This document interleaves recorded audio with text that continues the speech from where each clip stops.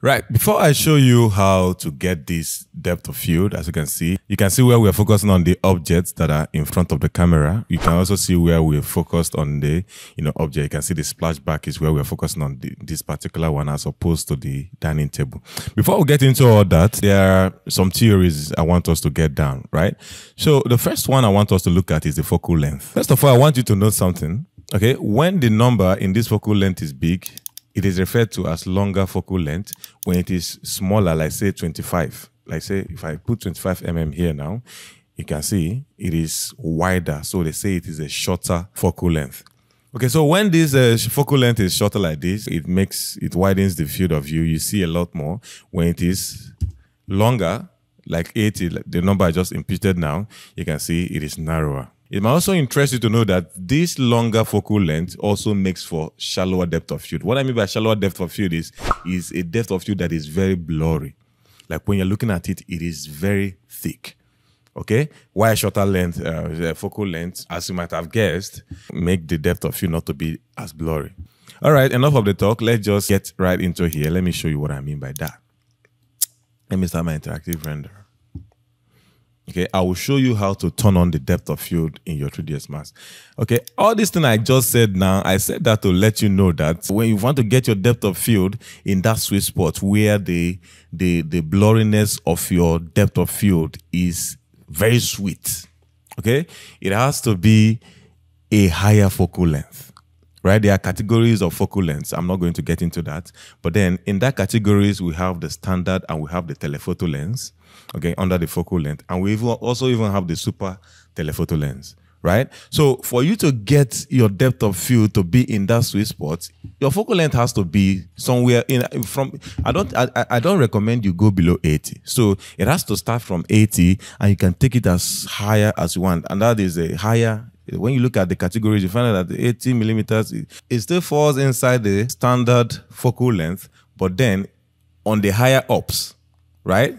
Standard focal length started from, like, say, I think 35 millimeters to like 85 millimeters. So 80, that's higher up. Then into the telephoto focal length and then the super telephoto focal length. So when you are in these spots, when your focal length is this high, then you can now start talking about having a nice, depth of field. Now, to have a depth of field in your scene, it's not just the focal length that controls it. There are other things that you have to make sure that they are in order, right? The target distance plays a very important role in your depth of field. But then before we get into that, I want to turn on the depth of field so we'll be seeing what it is I'm talking about.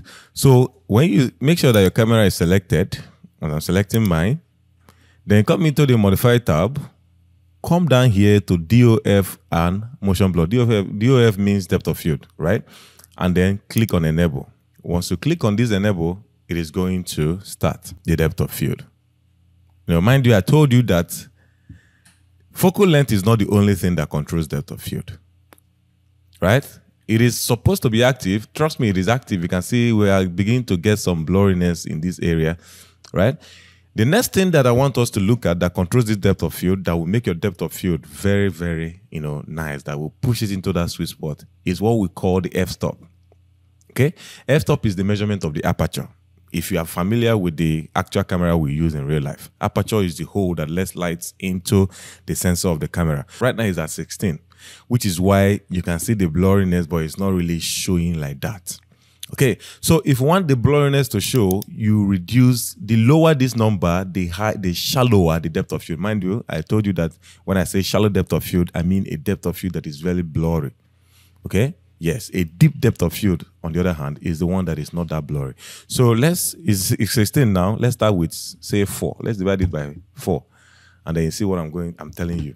Now, when I divided it by 4, you notice that this chair right here and this flower, everything right in front of here, becomes very blurry. If you want it to be even more blurry than it is right now, you can come over here and then change it to 2.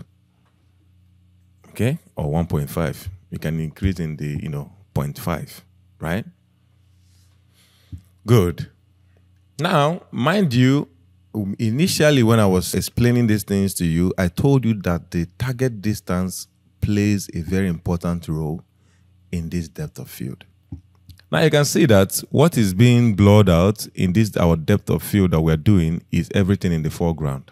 What if we want the things in the foreground to be in focus while the splashback and every other thing in the background to be out of focus? That's be in the depth of field, right? That is where this target distance comes into play. Let me shift this in aside so that you understand what I mean. Make this small as well. Now, when you look at this camera, you see the cone of this camera, how it went, right? Let me move it back so that there's something I want to show you. Now, as I'm moving it back, you see that instead of having a normal triangle here, we're having 3 lines here, okay? If I should come here and turn off this enable, it goes away. So any object you want to keep in focus have to fall in between these 2 lines, not this one and that one. So when you are moving your target distance, you have to move it to where the flower. Let's say I want the flower to be in focus amongst other things. You have to see where the flower is. You have to move it into that place, okay? And when you move into that place, you can see this light also is also there. That's the light and that's the table. Everything that is inside this, our rectangle, will be in focus. As you can see, this flower is in focus, while the cabinet and every other thing behind, is out of focus. I hope that is clear now. So when you want to get a very nice depth of field, if you want to get your depth of field in that sweet spot, first of all, you have to make sure that your focal length is really high, say 80 upwards, right? And also, you have to ensure that you have enabled your depth of field, and then your f-stop should be lower. The lower it is, the shallower your depth of field. When I say shallower depth of field, I mean a depth of field that is very blurry. Then, your target distance is what you use to determine what is in view and what is not in view. That's not the only way to determine what is, in focus and what is not in focus, but that is one of the, most realistic way you can do it. Now, this depth of field is nice. If we render it out, it's going to come up, but then we can push it a bit further. We can increase the realism with the use of bokeh. Now, I'm not going to go into the detail of what bokeh is, but then I want to show you what it can do for you and how it can improve the realism of your depth of field. So when you come over here, you're going to see bokeh, right? You click on the override. By default, it is going to check on this circular. There's nothing wrong with that, but then I want you to check on custom and then import your own image. Let me open my material library. I want to show you how you can import your own image. So first thing first, bring in Corona bitmap and then select the map that you want. Now you can use any map like this. It can be circular, it can be hexagonal, it can be whatever. You can even browse for it. It's on the internet, right? When you browse for it, you're going to see something like this. You download it. Okay, we're going to be using this one for the purpose of this video. Okay, I'm going to say open and it's going to open it. I want us to quickly crop it, right? So I'll open this. Okay, so I'll just come in here, click on this place. It's going to give me this. I want 700 by 700 mm because I want us to just focus on where this thing is. Oh, let's do 800. Okay, so I'll just close this now. Then I will drag this into the no map. You can see this no map next to this, next to this custom. I'll just drag it into there and say yes as instance. That it should be as instance. Now, when this loads up now, you're going to see some bokeh effects. All right, I want you to notice the difference between the depth of field with bokeh and without bokeh effect. Right, you can see this right here. You can see the bokeh effect. You can see kind of bubble of light and cubes. But when I move this thing over, all those things goes away. As you can see, when this render finishes, you can see it. You can see. Okay, look at the final render of this. After it has been done. Right, you can see the difference.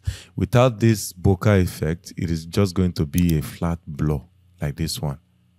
Can see flat blur, but with the bokeh effect, it is going to project that image, this image that I just showed you now that we cropped out. This image that we cropped out, it will use it and work in the place that we have highlights. Right? You can see the bokeh effect making all the difference. All right, so that's it for this video. I hope you enjoyed it. If you did, please give me a like. And if you are watching this video and you have not subscribed yet, if you are new to this channel or you have been watching my video but you haven't subscribed, please consider subscribing. Okay? Your subscription helps me to reach more people. Not only subscribing, ring the notification bell so you get notified anytime I drop a new video. Thank you very much for watching this video. I'll see you in the next one. Bye.